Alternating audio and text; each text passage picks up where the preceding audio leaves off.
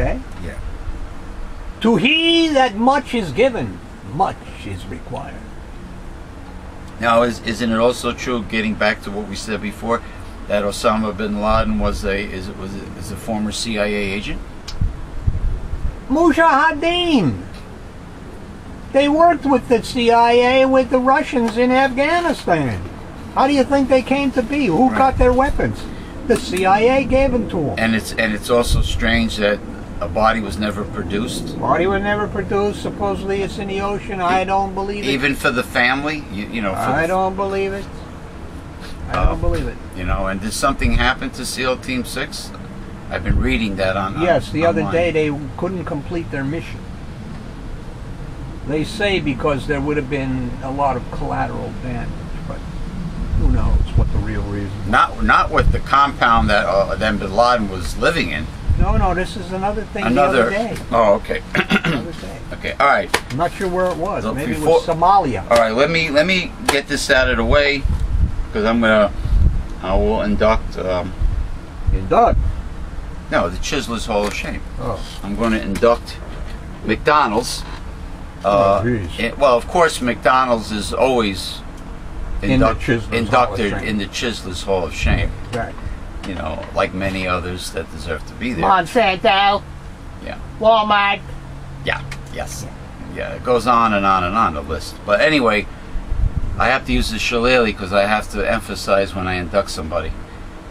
McDonald's, shame on you. You are hereby inducted again into this week's Chislers Hall of Shame. And it's a personal experience I had.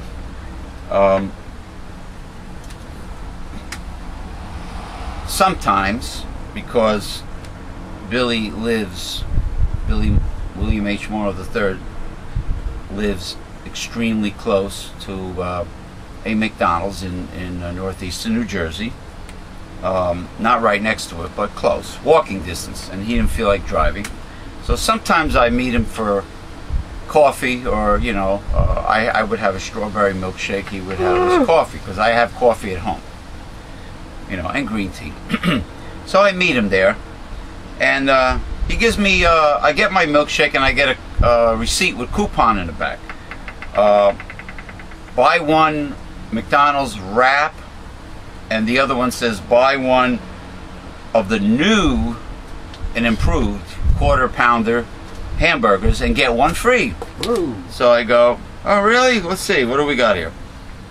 You can get one with bacon and cheese, and the other one with bacon with ranch sauce and habanero peppers. Oh boy. Yeah, but there's hardly any habanero. I know I used to grow habaneros, and there's hardly any habaneros in it. So anyway, I take one of each, because you know I'm always hungry. So just to try it, one of each, and the cashier asked me for the money, and this is what shocked me, and this is why I'm saying shame on you, McDonald's. Oh, it was buy one get one free, all right.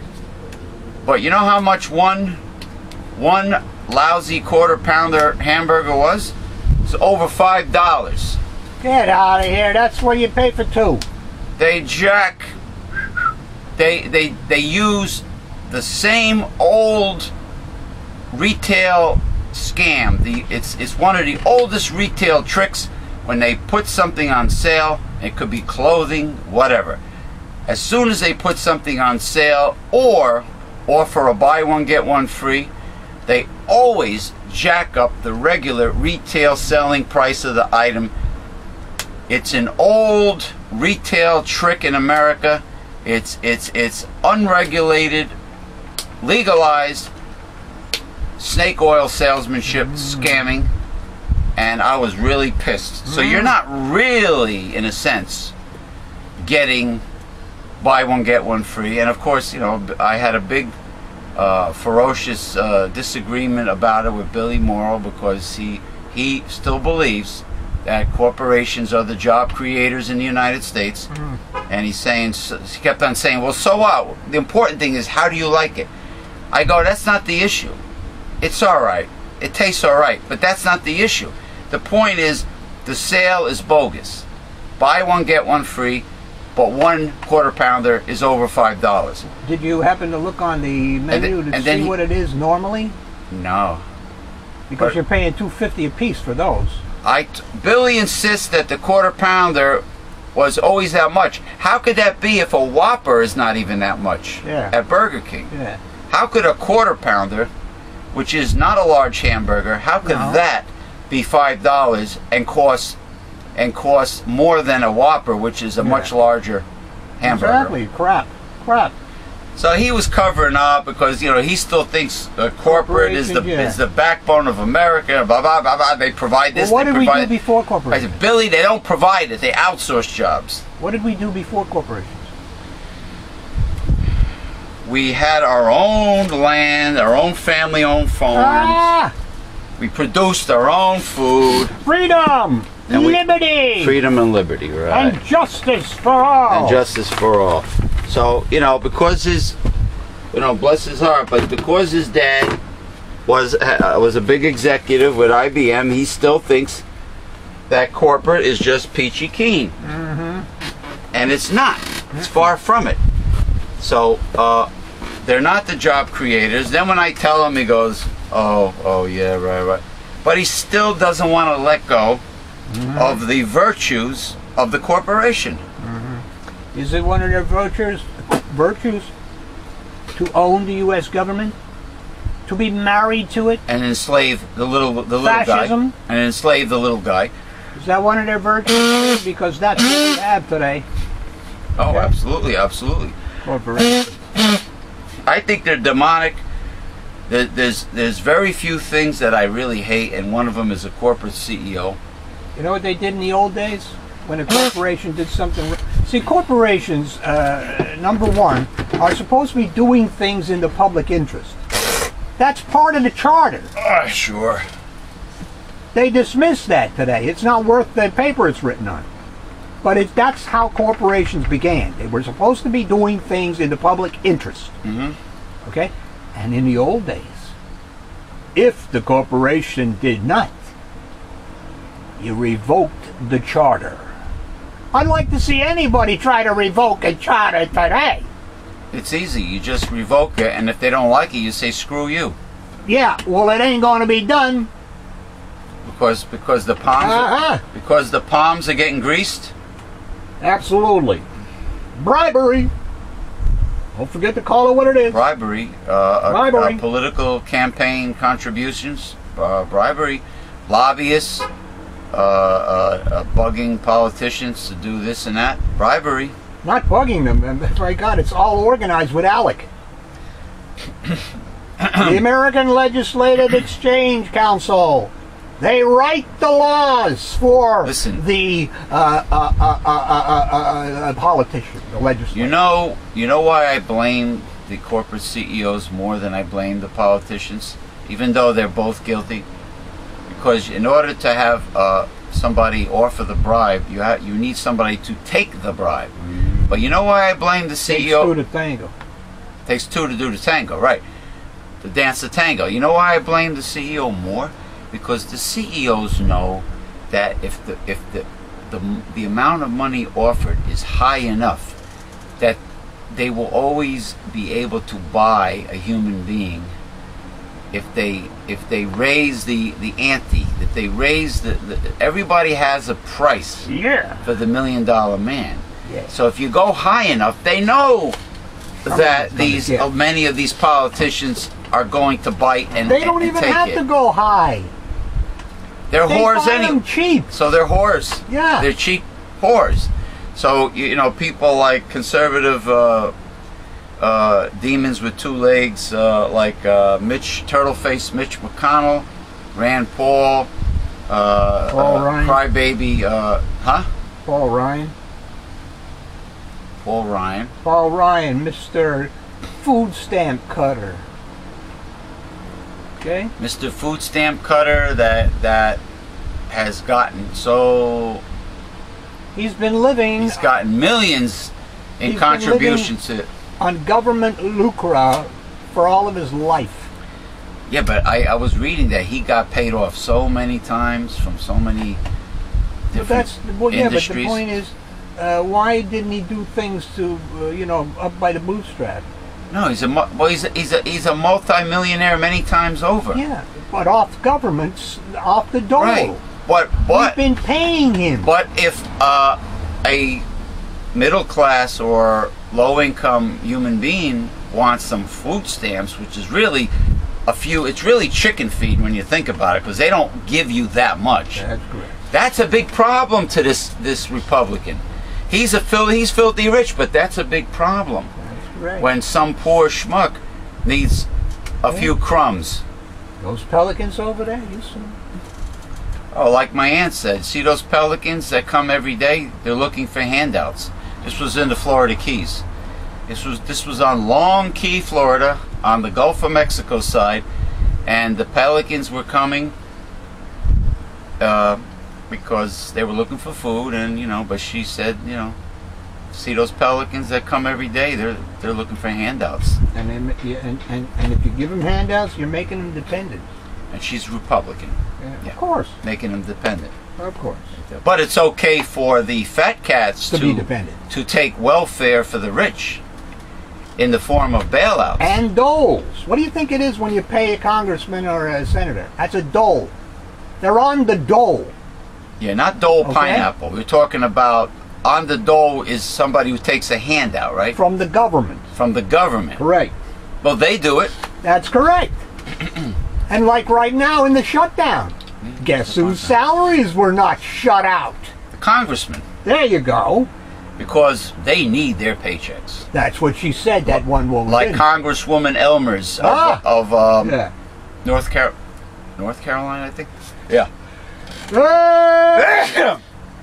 North Carolina, Congresswoman Elmers of North Carolina says, well, we need our paychecks, and that's the bottom line. Yeah. And saying that, what did she say? She said that we are elites. You are not. So does anybody recognize this? So when they tell you this, it's the same what they've been telling for years and years and years about killing the government, destroying the government, making it small. So even though these so-called elitists, even though they will take absolutely nothing with them when they die, they still think they're better than other people, even though they came into this world with nothing but their birthday suit. Bare-assed.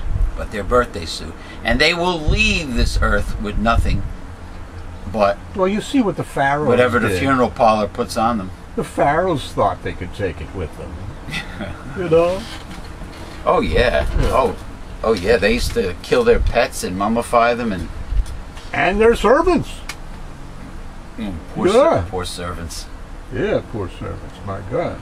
Anyway, let us sink our teeth into these readings, because I got here a little earlier for this exact reason. I wanted to complete my thought here. As I said, for years and years and years, the Republicans have been telling us what they want to do with government. They want to destroy it. They want to make it small enough to drown in a bathtub. Now all of a sudden, when we got shut down and government's being destroyed, and people are saying, what? What's happening? Learn to listen to them. They tell you what they want to do.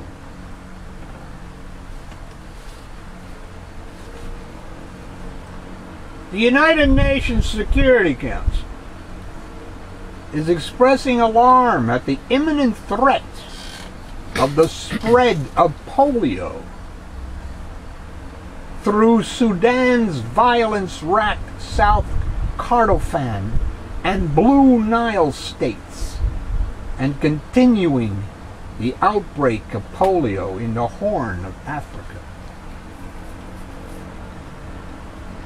The UN Humanitarian Office has reported that the threat affects more than 165,000 children in the two Sudanese states due to a lack of immunization in border area and in more than 2 years, the Security Council said in a statement on Friday. Well, I would say it's not due to lack of immunization. It's due to a lack of hygiene. Maybe. Yeah, like well, they have all the good food. The immune systems. They have cholera, dysentery, filth, dysentery, even leprosy in some areas, right? It still exists. Absolutely. You know what is it? Dysentery, is that from stagnant water, or is that cholera? Both, I think. From stagnant water, filthy water. But filth in general. Yeah, I mean, if you drink water from a river, I don't think people have shit in it. I don't think it applies to animals, but if humans do it and you ingest an amoeba, it goes right to your brain. Bores holes in your brain. Oh. Thank you, amoeba. Yeah. No sports team ever named their team after an amoeba or a paramecium. Or any microbes. Yeah. Not even a mosquito. On a lighter note, penguins live only in the southern hemisphere. True. Would they thrive if they were introduced to the northern hemisphere? Penguins, even the tropical penguins, still live south of the equator. No. They won't survive in the northern hemisphere. The subject... Because the polar bears would eat them. The subject is being discussed more often because global warming is threatening penguin environments. However, moving a colony to another location would cause its members far more problems than they might possibly escape. They have very few natural enemies in Antarctica. As far as the polar penguins go, they were, except that what is it, leopard seals? Did you see the picture the other day of the great white who was trying to eat a seal, and the seal jumped up on its nose, on the shark's nose, and when the shark came out of the water, like the seal jumped off his nose and ran the hell away. Well, great white sharks, able to swim another day. Even though great white sharks are fish, they have enough intelligence to come up from underneath the seal and just come up and attack it from the bottom. Yeah. He missed this so one. They can't be all that stupid. Fish. Penguin species live in varied climates, but all are sensitive to changes in air and ocean temperature, both with respect to their everyday health and the availability of the kind of food they need. Also, when their habitats are changed, they often decline to mate. The biological circumstances of penguins are just as limiting. They are birds, but they are flightless and ungainly on land. Well, they're flightless because they're expert swimmers. They have flippers. Oh, here we go. I think we're going to have to... Where? Is that the same one? I'm not sure if that's the one up there. Maybe somebody's walking. If it doesn't stop, I'm just going to batten down the hatches. They're ungainly on land where they must nest. You know what? Let me shut it. Hold no, on. it's okay. Yeah, but no, it's bothering me. Shut up! That'll make it more. Haven't you learned that yet? What about a good punch right on the schnoz? Or a whack with my shillelagh? And their young are vulnerable to predation. In the Antarctic regions, penguin environments have few or no predators. That's what I said before. But the Arctic has bears, wolves, foxes, and more. Regardless, human encroachment on penguin environments began long before global warming was even suspected. And various groups have already tried to introduce the beloved birds to new territories. All the experiments have ended in dismal failure. Okay?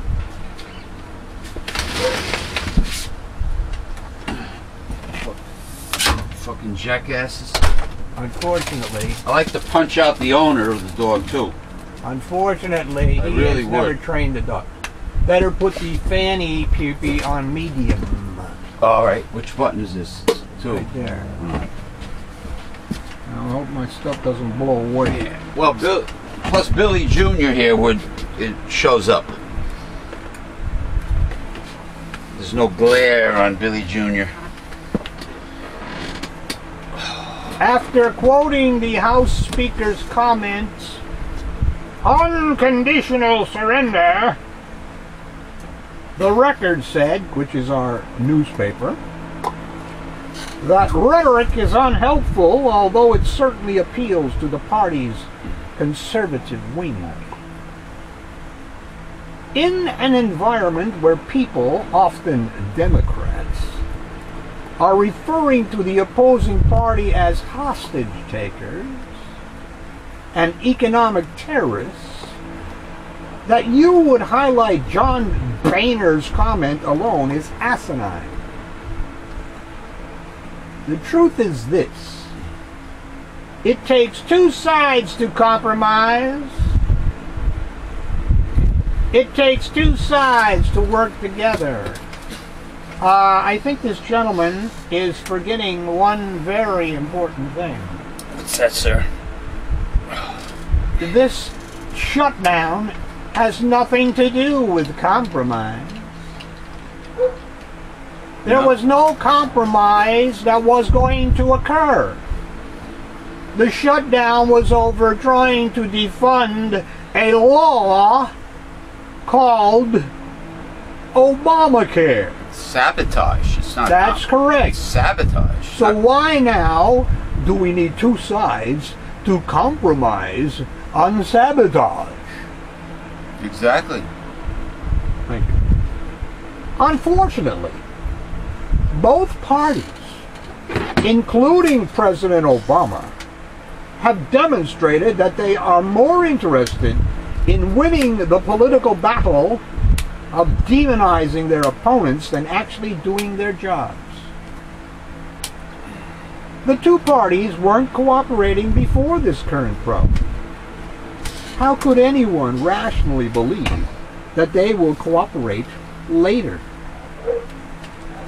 Rather than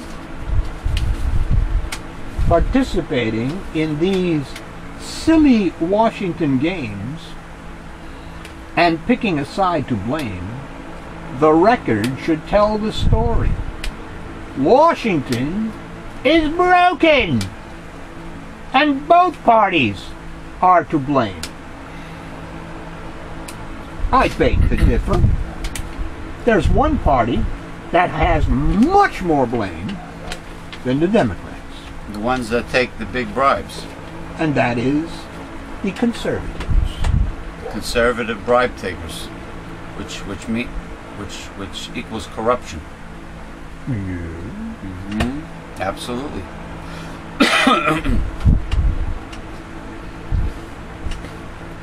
Now this one refers to a letter that someone wrote about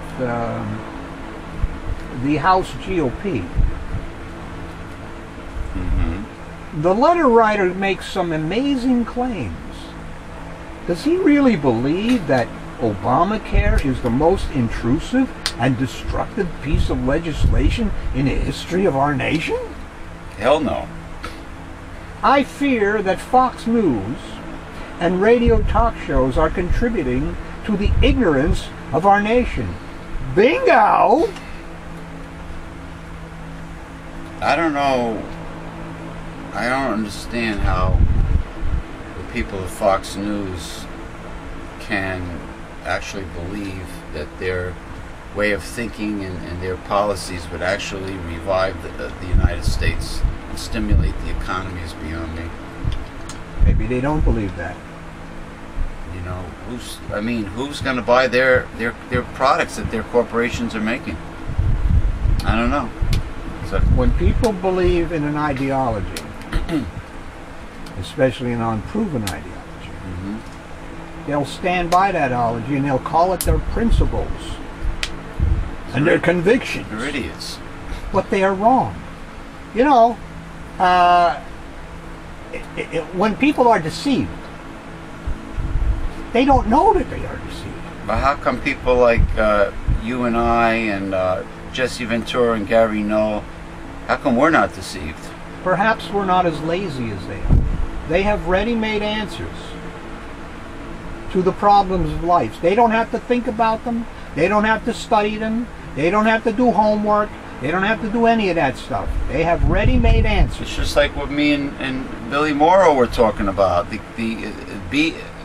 Being a free, independent thinker with an open mind. Open mind! An independent, free thinker with an open mind. That's all you need.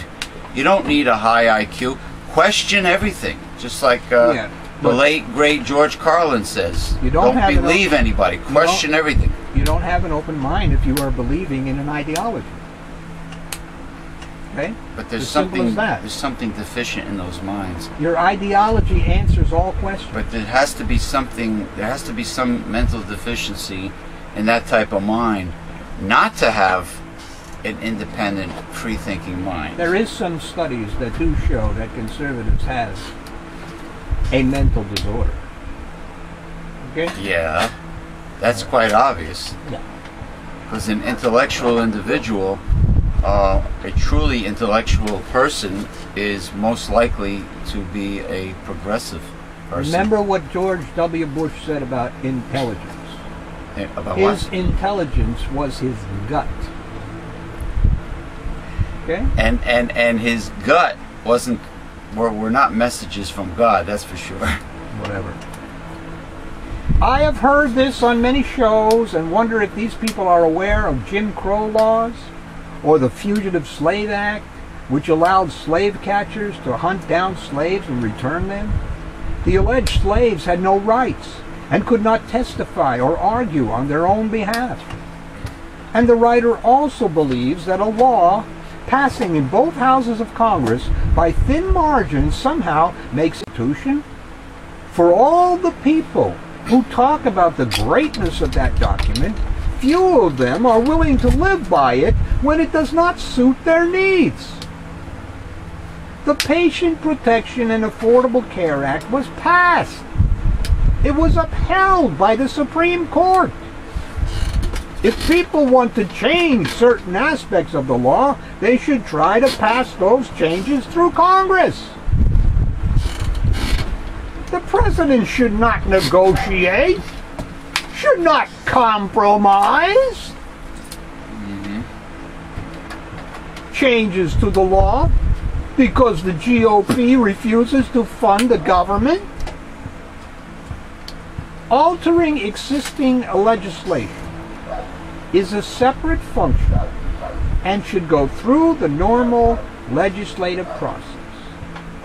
The fact that the House has voted more than 40 times to repeal the law tells you all you need to know about the GOP agenda. If they wanted to fix problems that they had with the law, they could vote for that. Instead, they want a scorched earth policy that only hurts President Obama and the millions of people this law helps. Now, I think it was 42 times. 42 times voting to defund Obamacare, but not one time to vote to put Glass-Steagall back. No, you're right. Well, I want to say one last thing before we take a break for this week's Progressive Discussions. It has to do with Columbus Day. I noticed that people are posting banners online concerning Columbus Day, blaming Columbus for the demise of the indigenous Native American people, the torture, the genocide, so on and so forth, stealing everything from them. Yes, it's true. If Columbus did not discover, well, after the Vikings discovered the northern part of the New World, you know, the Caribbean, America, if you want to say. If Columbus did not discover America, you wouldn't have the genocide of the Indians and the slave trade. But remember, I believe it was the Spaniards, conquistadors, the Spaniards that tortured and stole and committed genocide towards the Native American indigenous people, and not Columbus. He was just a guy that was lost looking for a shortcut to India. That's all. And I believe he landed in the Caribbean. Right. First trip. I don't know if he came his second trip to America itself. Oh, I don't know. And everything he did, remember that. everything he did for the Spaniards. I mean, he was thrown in prison ultimately. I mean, that's the thanks he got. He eventually was thrown in prison, and of course the Queen Isabella of Portugal put up the ships. Yeah. Nina and the Pinta. Nina, the Pinto, and the Santa Maria. The Pinta, yeah. Not Pinto. You're thinking of pinto beans. Pinta, I think. No, I was thinking the Pinto is a Pinta. Isn't Pinto a slang expression for the male genitalia? No, that's peña. No, that's pineapple. Pineapple? No, that's Pain. What the hell? Somebody used to say something. Peña? Whatever. Well, yeah, whatever. I know the chochas is for the female, and the male is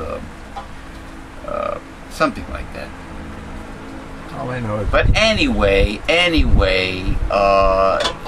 Columbus did not physically kill Indians and steal anything from them. The conquistadors. The conquistadors did it, you know, Cortez and Pizarro and the whole, with the Catholic Church, in league with the Roman Catholic Church. They had a representative of the Catholic Church with them as they did. Because they were spreading the faith.